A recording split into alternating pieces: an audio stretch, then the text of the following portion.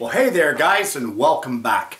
This week's show relates to this guy.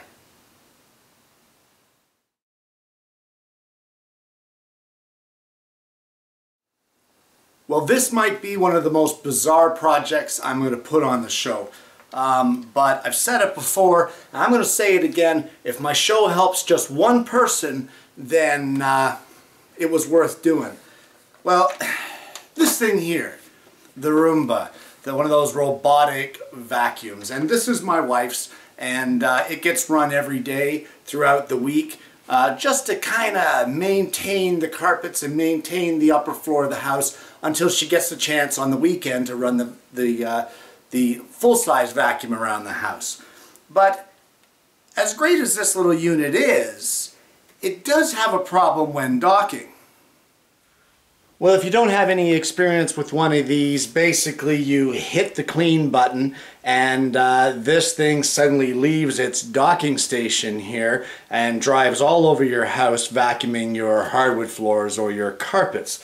And eventually, once the battery gets down to a certain level of charge, it starts flashing the word dock on the top, and it starts heading back at its own slow pace back to this docking unit. And eventually it does roll up onto it, and it sits onto its contacts, shuts off, and starts charging again. The problem is, and you just saw it there just a little bit, as it docks, do you see that? You see how that docking station is moving? And my wife likes to keep this in the living room underneath a clock that we have in the corner. And the problem is that after it bumps this thing a few times, now it's all funkified and sideways, and of course it has problems docking. So I've been thinking how I can correct this problem, and I've come up with one of the most simple, silly solutions that I think I could ever get my little pea brain to formulate, and it all starts with some 1/8 of an inch thick hardboard. Well, here we have it, a piece of 1/8 inch hardboard. And MDF, hardboard, whatever you want to call it, it's all the same stuff. And on this side here, this edge, what we have is a 12-inch wide piece. And what we need to do, or what I've come up with, is we're going to get this this square on here, and we're just going to draw a line on a 45 right across this. And this way now we'll have 12 inches by 12 inches with a 45 across here. And we're going to take this over to the table saw and we're going to cut this piece off.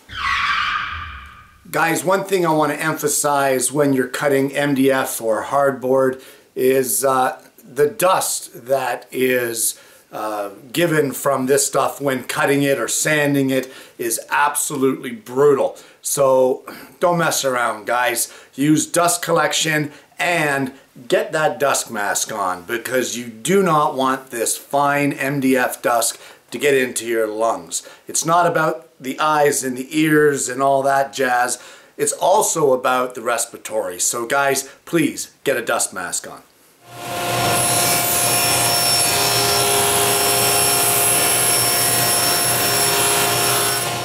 Well, here we have our triangle that we just finished cutting at the table saw, and what we need to do now is find the center of it. So we're just gonna, we could measure, you know, and all that snazzy jazz, but you don't really need to, because all you need to do is set a square from your bottom edge up and align it with the tip and just draw a straight line, and you will find that that will be the exact center of your triangle.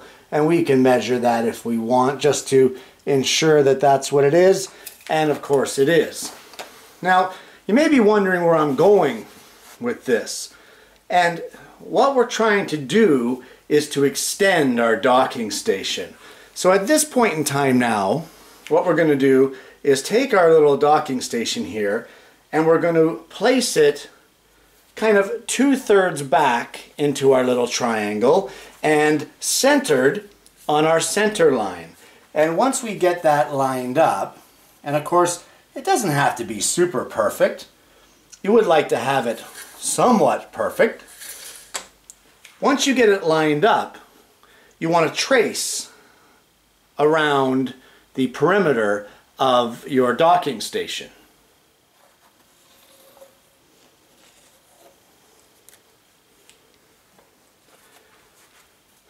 Just like that.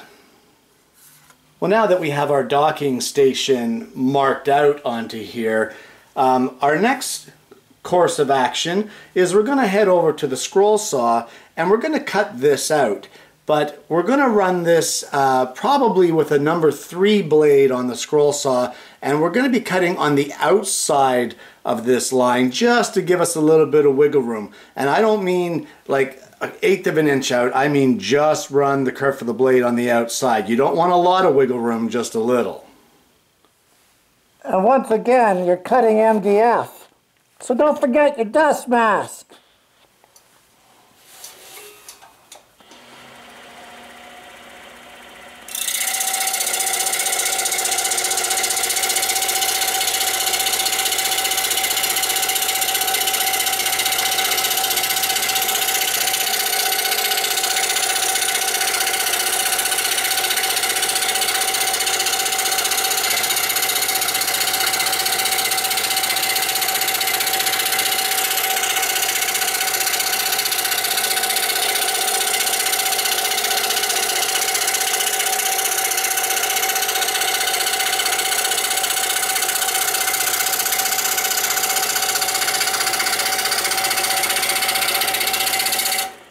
And here's our piece, pretty inconspicuous, and as you can see, our dock just sits right in like that.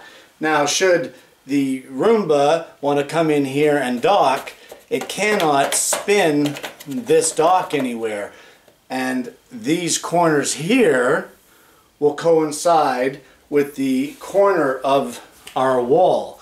Now, if this were to be a docking station that was flat against a wall, we wouldn't have that problem of this thing turning because the wall would stop it. But because it's in the corner, it needs that little bit of extra support. So you know what? Let's take this thing in, put it where it goes, and let's try it and see how it works.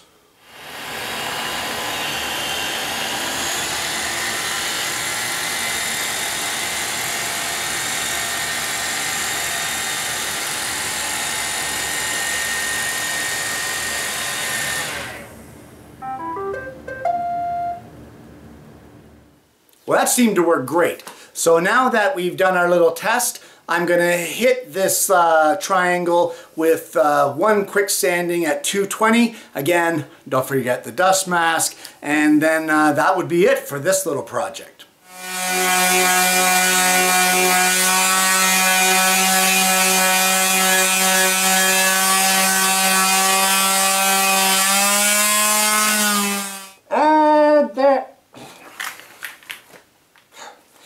And there you have it. Quite possibly one of the simplest projects I've ever produced on my show. But like I said, if there's just one of you out there whose wife has one of these units and has the same problem, and this helps you out, then the show was well worth doing and well worth making. May seem silly to some of you, maybe the majority, but it just takes one for me to do a show. Now, you could take this as far as you want. You could, of course, in the back corner, which is tight against the wall, you could build a little tray in the back of there that could hold the cleaning tools for the beater bars of this vacuum. Or maybe a small Phillips screwdriver for taking apart the feeler mechanism. You could paint it. You could color it. You could do whatever you want. But this here is the basic premise of I'm not even sure what we call this. The docking station stabilizer, maybe? Who knows? But I hope it's helped you out. But guys, thanks for watching. And once again, we're going to see you again next week with yet another woodworking video.